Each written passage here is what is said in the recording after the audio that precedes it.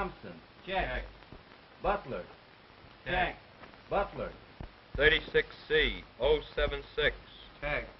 35C 031. Tally. 750 precincts out of 830. For mayor, Timothy Butler continues to lead with a total of The party's given him another good licking. 42. Thompson's headquarters have conceded a Butler victory.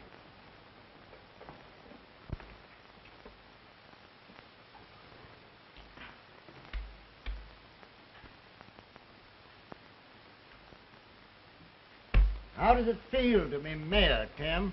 To tell the truth, I never thought I'd be elected. With the party behind you? How could you miss? You seem quite confident in the party. Politics is another type of the show business. We picked you because, as a young attorney, you had color. That Spencer case alone proved to me that you were a showman. Believe it or not, I took Mrs. Spencer's case against the Mortgage Loan Syndicate because she had no money, and they were trying to take her property. That property was everything she had in the world.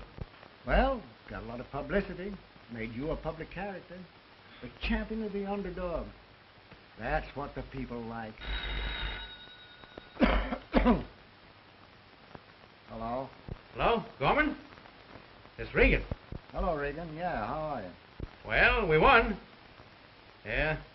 Thompson's headquarters just phoned admitting defeat. Yeah, we just got it over the radio. Pretty sweet, eh? I'll say so. Oh, have you seen Butler? Yeah, Tim's up here with me now. Are you coming up? No. No, I've got to pay off some of the boys. Okay, I'll see you in the morning. Miss Regan wanted to tell me that Thompson's manager just phoned our headquarters admitting defeat. You know, it wouldn't break my heart if I didn't see too much of Regan. Regan? He's one of the best party managers in the country. He knows where all the bodies in the state are buried and who buried them. Just a professional politician. Well, now, where do you think this country would be without politicians? Do you think that the average citizen would take time off to help run the country? There are many who would. All the average citizen thinks about is making money. He's got no time for politics. He'd rather let the other fellow worry about running the country, as long as he has a place to sleep and something to eat. Well, I'll admit it looks that way at times. It's always that way. As long as the party keeps its nose clean and doesn't get too rough, the average citizen doesn't care what happens to the government.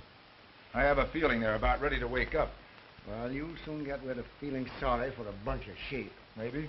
Well, anyway, my boy, there's one thing you can brag about. You're the youngest mayor ever elected to office in this city. To say nothing of the best looking. Hello, Sylvia. I thought you were tired of election returns. Oh, I've been listening to them in my room. And I want to be the first to congratulate His Honor, Timothy Butler, the choice of the people. Thanks. Choice of the people? The old machine makes them choose right every time. Sounds as though looks and youth had little to do with it, Sylvia. It was the old machine. Pay no attention to Dad. His very soul is constructed on party politics. Well, I'd like to see anybody elected in this city without the party. Excuse me, Mr. Butler. Here are the statements you dictated. Let me look at those.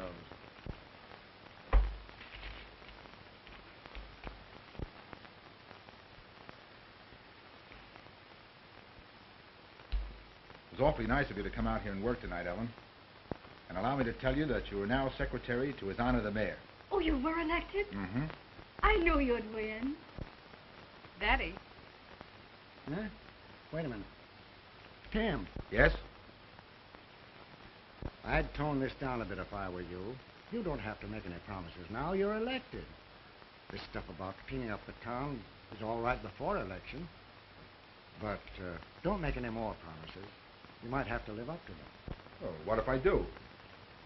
Oh, well, a gesture or two is all right, good, even necessary. But we can't afford to antagonize the men who put us into office.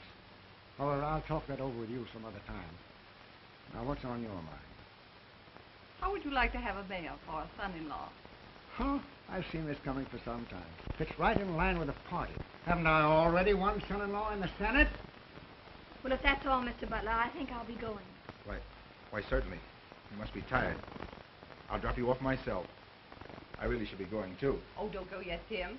I'll send Miss Manning in with George. There's no need for anyone to take me. My car's outside. I'll see you at the office tomorrow, Mr. Butler. Yes. You needn't drop in until afternoon, Ellen. Thank you.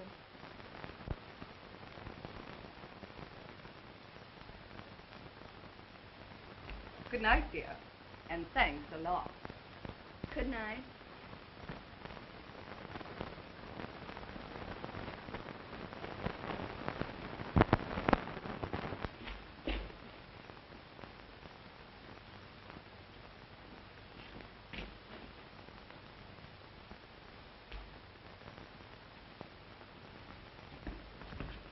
Hey, come on up here. You're making me nervous. Don't be walking behind me. Come on.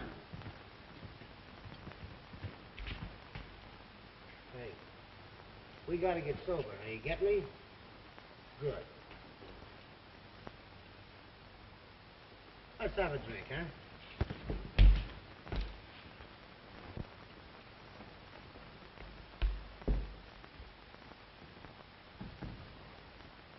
What's that, Ellen? A new expression? No, merely an opinion. What are you doing, Charlie, outside of drinking? Well, you're not insinuating that I'm a drinker, are you? No insinuation. But I can honestly say I think you're one of the worst drinkers I know. And for years, I've been thinking I'm one of the best. Best or worst. I still don't ever remember having seen you sober. Never. Never use that word sober. You know, for years, I've gone to bed with that mortal fear that I might awaken sober and not recognize most of my friends. Being sober is not all that'll change your recognition of things. Try going into politics. Listen, gal, one of the first lessons for a secretary is not to fall in love with the boss. No, sir. Let him fall in love with you. That's not my squawk. Tim's too smart a man to sell out to a bunch of dirty politicians. Well, if all this is dirt, little Charlie's going to duck that Saturday night bath. Don't worry about it, Charlie. See you in the morgue. You see me in the... Hey, Pat.